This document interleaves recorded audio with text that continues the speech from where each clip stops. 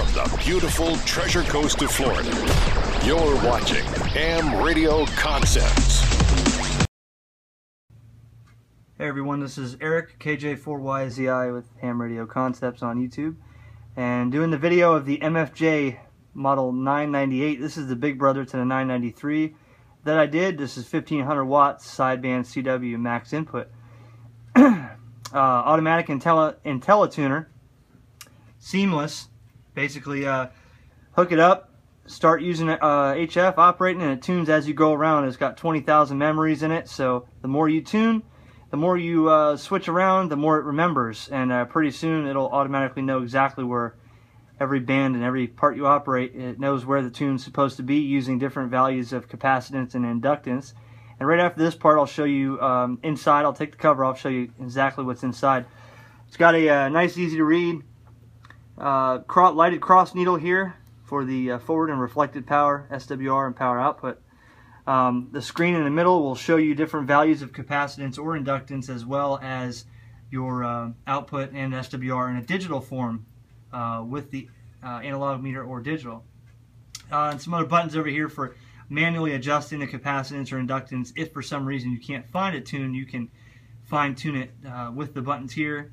The antenna switch has got two antenna ports in the back. I'll show you that in a second. So you can have two antennas hooked up and manually tune if you want to just receive. So you don't have to key into it to tune. You can use the manual tune function and tune it for shortwave bands where you can't transmit, so that you can receive with a tuned network. So let me show you the back of this, and then we'll show you about hooking it up. And we're going to put it through full tilt, 1500 watts with the Ameritron ALS 1306.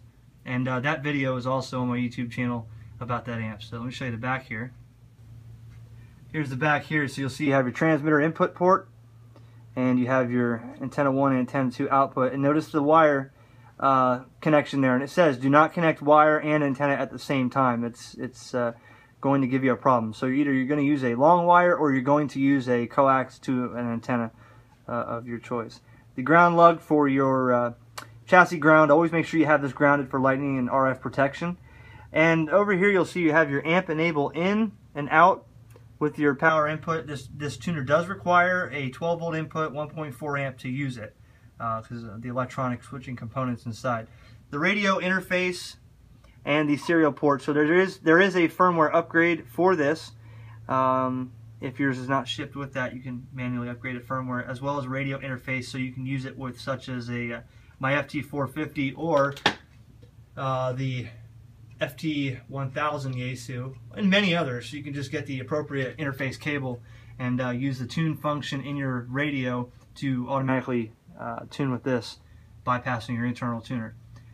So let me hook this up. We'll show you a couple. Let me show you inside first. We'll take it out on the bench, take it apart, show you the inside real quick, and then we'll fire it up.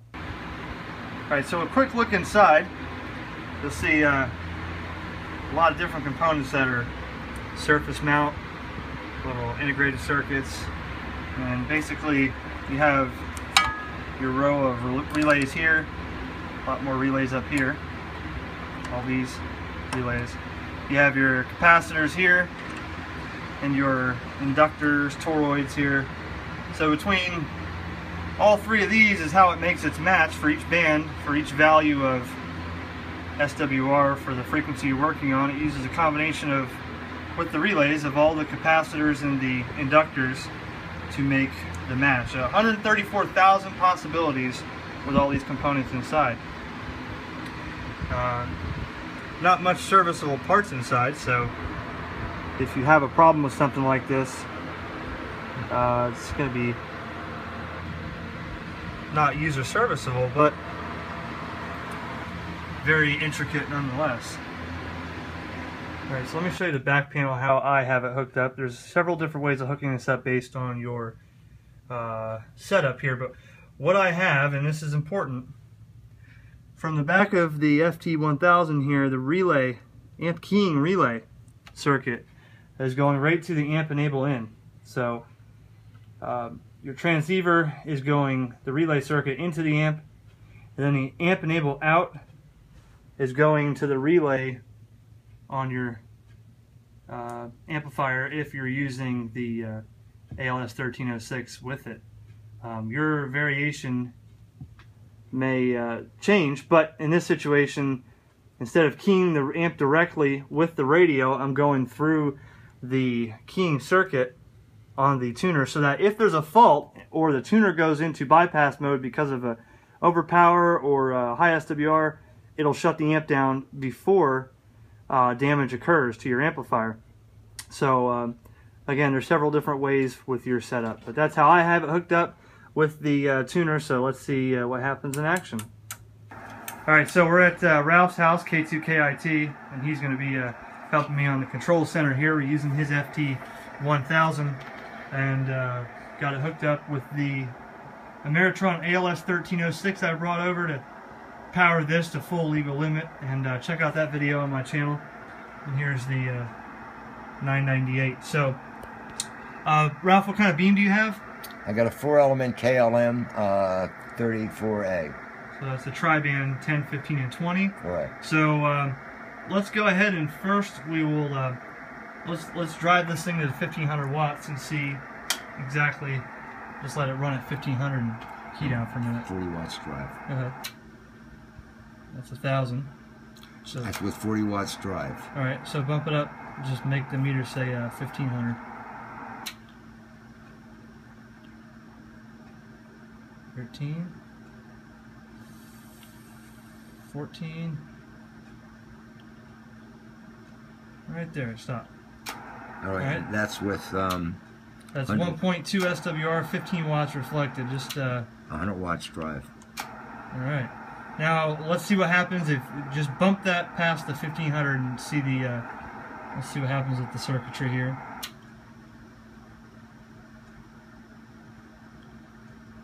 $110. Right there. Alright, so it shuts it off, and with that interface cable going to this amp, it shut the amp off too to protect it, so I didn't have an overdrive here. So now, with 100 and some watts of drive, I forget what it was. What was it?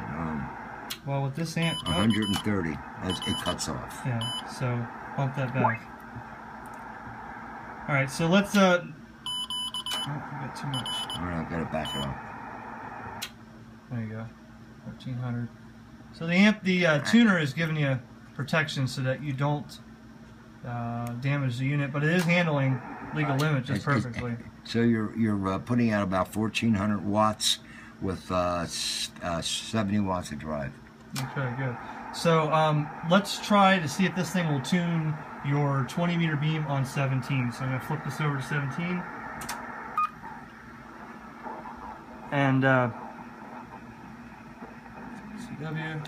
Let's see what happens on your 20 meter beam for 17 megahertz. All right. Hold on, wait. Let me turn the amp on standby. Go ahead, do it again. Wait, I'm going to get my power output. There you go. That's it. Hold on. All right, there's 50 watts of drive right there. Okay, 1 to 1. Let's turn this on. Go ahead. There it is. 17 meters on your 20 meter beam, 1 to 1. Only 7 watts reflected, 1100 watts. Now, could your manual roller inductor tuner do that on 17 on your beam? I never tried it. It'd probably take a lot longer than that, though, wouldn't it? Oh yeah, definitely. All right, so let's go back now to 15. So let me switch this to 15 meters. Yeah, let's try 15 and let this thing retune on 15. Let me turn the amp off for a minute. Stand by. Go ahead. Let me see something. Let's see what my SWR doing. All right, 0. Oh. There it is, 1.3 to 1. All right. All right, let's turn the amp on. Oh, I see. That's what. There you go. That's 40 watts. Wait a minute. All right. It won't go up anymore. What? I'm on the wrong thing. You're being in. All right, with 50 watts of drive, you're looking at 550 roughly. Okay, let's go up to 60 watts, 55, 60. It's 1100 there, almost. That's 80 watts of drive. 1100. 1.3 to 1, 15 meters on your beam. All right, 90 watts of drive. 100 watts of drive. All right. just about the 1200 that the amp's rated for. Right. And the tuner likes that. Now, if you wanted to get even a better SWR, go ahead and hold that. Here, hold on. Hold the key.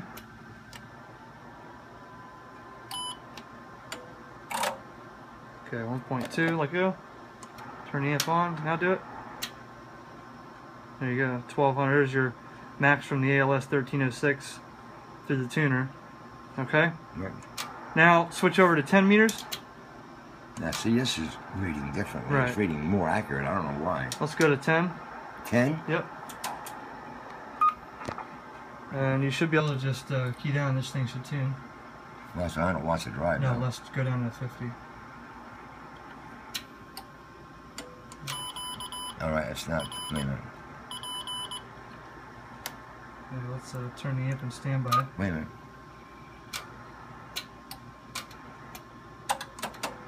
There you go. Wait a minute. Wait a minute. It likes to have the amp in standby when you do this. Try it again. There it is. Now let go. And go ahead. There you go. So it likes to have, it seems like it likes to have the amp in standby when you tune first. Let me see something. All right, it's 50 watts of drive. All right, 50 watts of drive gives you 1200, almost 1200 watts out. Yep. All right, so that's 10 meters. And now let's go back to, let's try this. Let's go to 40 meters on your 20 meter beam and see if this thing's going to tune it. We'll go to 40. All right, it's in standby. So go ahead and key first. Amen. Now, a 20 meter beam on 40 meters is way too short to operate that band. And we're going to see if this thing will tune. When you go, you keep it on the beam, right? Right. So let's see if it'll tune Right, 40 meters on here. Look, Amen. look, 1.4 to 1. Well, All right, hold on. 3 to 1. Let go. Go ahead. Amen. That's 50 watts of drive. And we're getting almost 1,000 out on 40 meters on your 20 meter beam. Let's crank it up a little bit. All right, there's 80 watts. 80 watts of drive is giving you 1200 watts. Wow, 1.1 SWR with this tuner. Could you tune your 20 meter beam for 40 with your manual tuner? I never tried it. Well, I know I can't at my house. I can't tune on my 80 meter or my 20 meter wire. I can't tune 80 on it.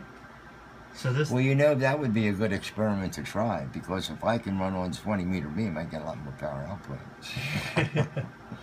All right, so that's the automatic tuner there. And again, now let's show you this. Go ahead and key for a second. All right, let go. Now I should be able to. That's showing me right here the inductance and microhenries and the capacitance and picofarads, what it used to make the match. So it's using 1.42 microhenries and 294 picofarads of value to make that tune. And if I wanted to, if I knew what I was doing with this, I could adjust the capacitance right here. Picofarads are going up, capacitance up. And if it doesn't like that, it'll shut it down and go back to where it was. But this is manually using the, here's the inductance here, I can go up. Oh, Alright. isn't that nice? That's nice if you know if the tuner is not finding the exact match based on what you're using, but you can manipulate it, you know. So that's pretty, what do you think, Ralph? It's phenomenal. That's all I can say. It's pretty neat. I mean, it is really neat. I mean, this thing will tune a wet noodle, I would assume. All right, so we're going to use this real quick and see. We're going to go from 10, 12, 15, 17, 20, and 40 on your 3-element beam, four-element beam, which is only for 10, 15, and 20. We're going to see if this tuner, how fast you can run through it. So hit the key, Ralph, and let's go through each one. That's 14 watts, 1.2 to 1. All right, go to 12.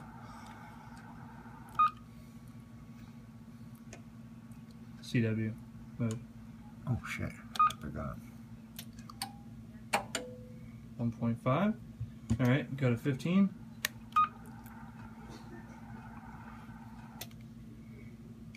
.8.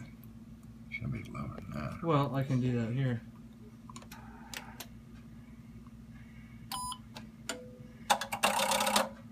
you go. Now it's 1.0. Alright, so All right. it should be. Yep. Now I'll go to 17. That was fast. Go to 20.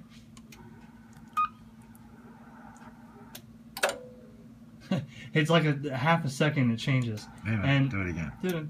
1.1. Alright. Alright, now let's see if 40 will work. Well, I know 40 will work on it with this tune. We've done that before. Here we go.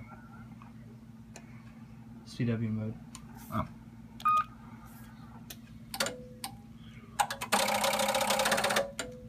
There you go. 40 on a 20-meter beam, which probably won't give you the best performance because it's half as long as it needs to be on 40, but there you go. That's pretty quick. Oh, yeah. So thanks for watching, and 7.3 from KJ4YZI and K2KI2. see you in the log.